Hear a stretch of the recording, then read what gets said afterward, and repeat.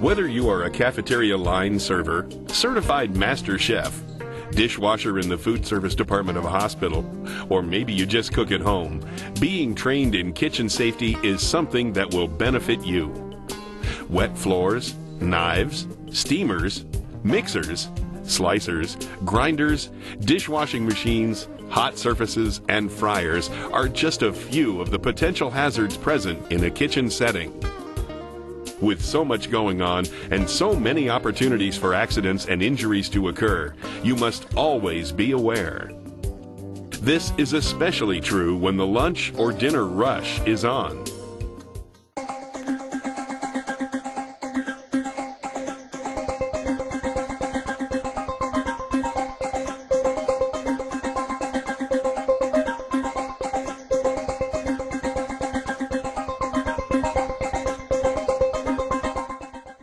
This safety program will discuss a variety of topics that are or could become safety hazards in the kitchen. Slips and falls, proper lifting, fire safety, burns, electrical, chemicals, knives, personal protective equipment, housekeeping, and first aid training. Besides the inherent dangers posed by various pieces of equipment, other factors that contribute to accidents and injuries include lack of proper training, a young workforce. Approximately 20% of food service employees are teenagers and they lack employment experience. Constant employee turnover. Food service employment is often a second job and fatigue can be a factor. Working in very close proximity to others due to small work areas and multiple workstations. Employees operating multiple pieces of equipment simultaneously, often working at a hurried pace due to strict time constraints.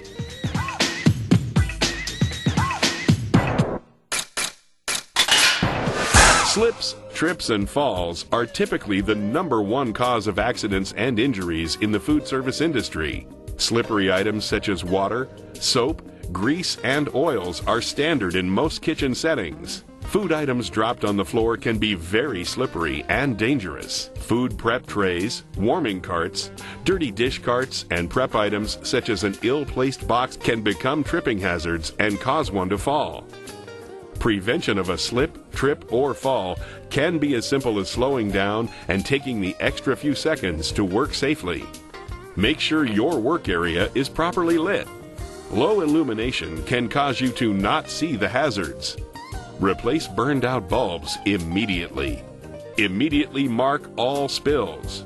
After marking, clean up the spill. Keep floors clean. Sweep often. Pick up items dropped on the floor. Clean grease and oil spills with appropriate cleaner. Kitchen waste materials should be kept in containers with tight-fitting lids. Designate an area for these containers. Whenever possible, use non-slip floor mats and wear appropriate non-slip footwear.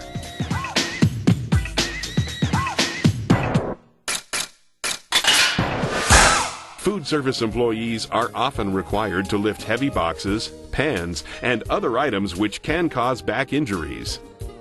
Additionally, the heavy object being lifted or carried can also be extremely hot. This can be very dangerous. All employees should know the proper way to lift and carry items. Proper lifting techniques are simple to follow. Plan ahead. Know where you are going and how you intend to get there. Bend at the knees and keep your back straight. Keep feet shoulder width apart. Tighten the abdominal muscles. Lift with the legs. Lift the object close to the body.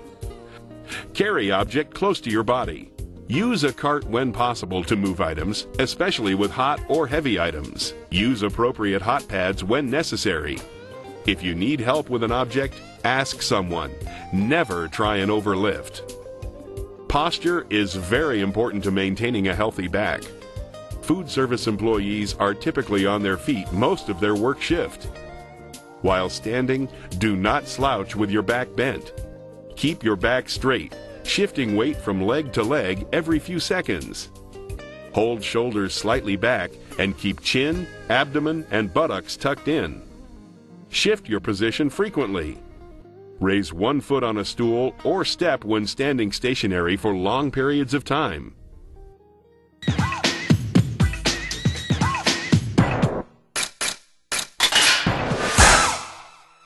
Due to the nature of the work environment, the potential for a kitchen fire is great.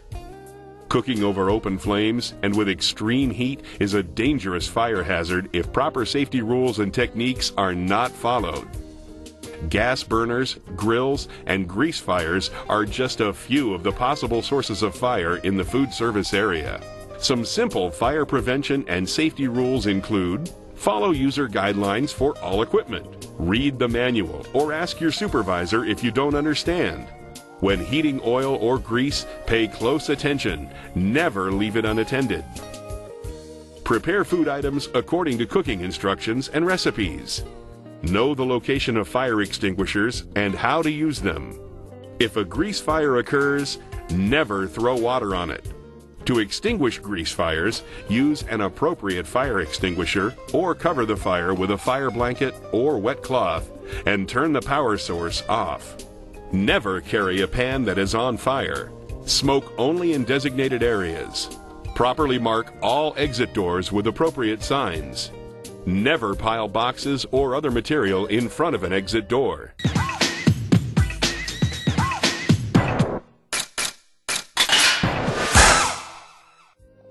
The kitchen provides a variety of ways in which you can get burned. From cooking over an open flame to using a steamer or deep grease fryer, the possibilities are constantly present. To prevent a burn, you must be vigilant at all times. Allow steam to escape from steamers before completely opening the doors. On cooked items, remove film, aluminum foil, and covers from far corners and sides to allow steam to escape away from your hands and body. Never place any type of container, especially liquid, above a deep grease fryer where it could accidentally be knocked into the grease. If the liquid contacts the grease, hot oil will spray everywhere and the liquid will turn to steam instantly. Use oven mitts and gloves to remove items from an oven or stovetop. Make sure they are dry and free of defects. Wet mitts and gloves can cause steam burns. Never place containers of extremely hot liquids near the edge of a table where they can be easily knocked off. Avoid leaving hot items unattended on countertops or other areas where they can be knocked off. Always warn others that the contents may be hot and not to touch. Many food service employees leave a hot pad or mitt on the lid as a warning to others. Turn pan handles in, but not over adjacent burners, so that they cannot be caught by someone walking by and pulled onto the floor or themselves. Steam tables, food warmers, grease fryers, steam kettles, ovens, and other kitchen equipment pose a burn threat. Use extreme caution at all times when working around these items.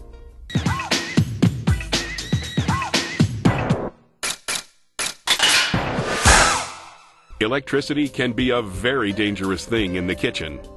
Common sense and attentiveness will help prevent fires and shock.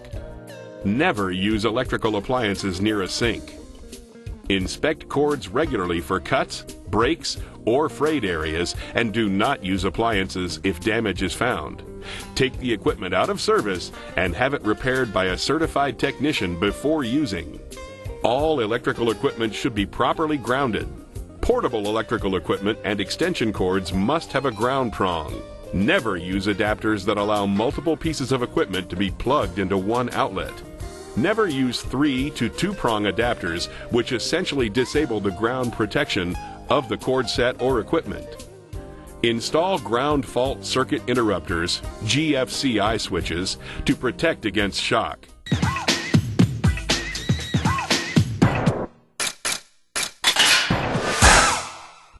Many chemicals are used in food service areas. Bleach, dish soap, disinfectants, sanitizers, and other liquids or sprays are just a few of the possible chemicals found in the kitchen. Employees who work with or near chemicals need to understand the procedures necessary to protect themselves. Before using any chemical, always read the label. Make sure you are adequately protected by using the appropriate personal protective equipment. Keep chemicals in a secure area away from food and extreme temperatures. Never store chemicals in the same area as food storage and prep areas. Never mix chemicals, as this could cause harmful gases and/or explosions. Test for carbon monoxide on a regular basis. You may want to install a carbon monoxide detector for the food service and preparation areas. Safety data sheets are required for every chemical used and must be accessible at the worksite at all times. The safety data sheet is a 16-section, detailed informational bulletin prepared by the manufacturer or importer of a chemical. The safety data sheet provides information on the chemical, warnings, and appropriate personal protective equipment needed to work with the chemical. For consumer products such as window cleaner, toilet bowl cleaner, and dishwashing liquid, when used in the same manner and with the same duration and frequency that a normal household consumer would use them at home, employees should follow the safety guidelines printed on the container. Employees should take training seriously and pay attention. Make sure you know the correct emergency procedures and use safe work habits when dealing with chemicals.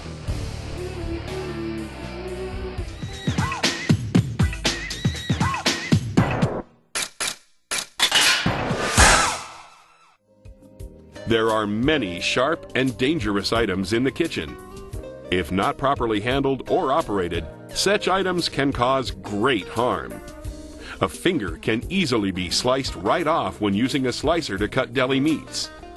You might need 5 or 6 stitches if you cut your finger instead of the veggies on the cutting board.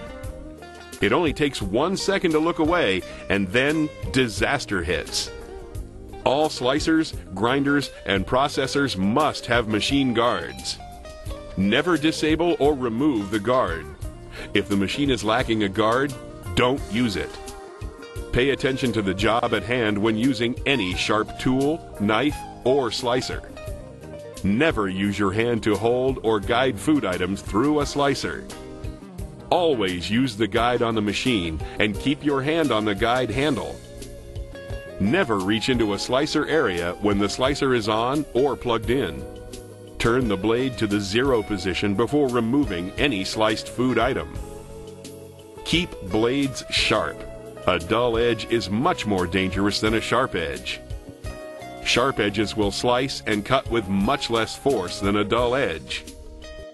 If you happen to lose your grip when cutting and you are having to exert a lot of pressure, the resulting cut will typically be much worse. Keep knife blades pointing down when walking. Never place knives in a drawer. Use a wood block, magnetic holder, or other safe means for storing knives. Never try to catch a dropped knife. Let it fall to the ground.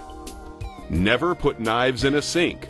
Wash the knife immediately and store it appropriately. When cutting with a knife, keep fingers out of the way and use your knuckles as guides. Always use a cutting board. Never cut on a metal table, glass, or other non-suitable surface. Wear special mesh gloves when cutting or slicing.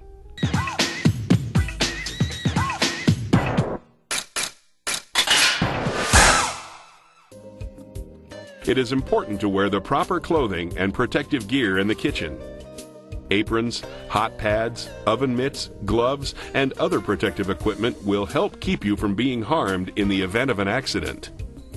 It is also important to wear the right clothing and remove all jewelry before working. Management-approved work shoes must be worn. Hair should be pulled up and secured with hats or nets to keep from being caught in mixers, washers, and such equipment.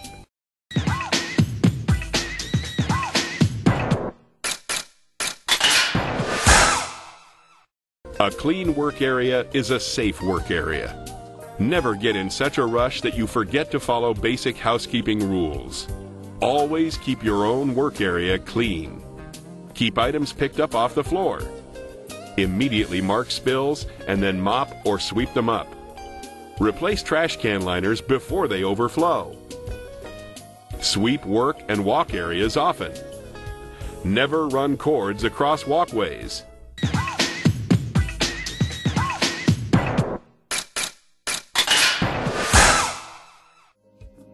It is important that you know where all first aid kits are located. Someone should know basic first aid during each work shift and who to contact in an emergency. If necessary, talk to your supervisor about the need for someone to be trained. Report all accidents and injuries immediately to your supervisor, no matter how minor they may seem. If you cut yourself, clean the area with cold water. Apply a clean towel to the cut and keep it raised above your heart. If the bleeding does not stop or the cut is deep, seek medical attention. If you burn yourself, apply cold running water to the area. It is important to remove the heat from the burn to reduce blistering. Do not attempt to remove clothing, as this will damage the skin more. Seek a cold shower or bath to wet down your clothing. Get medical attention immediately. As a general rule, it is always best to have a medical professional look at any cut, burn, or other injury that is of a more severe nature. Additionally, food service employees should be trained in the Heimlich maneuver to prevent choking incidents from causing severe injuries.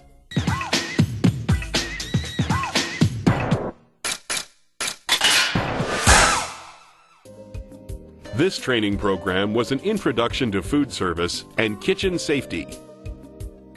Some basic rules and guidelines were given to help you work safely in the kitchen.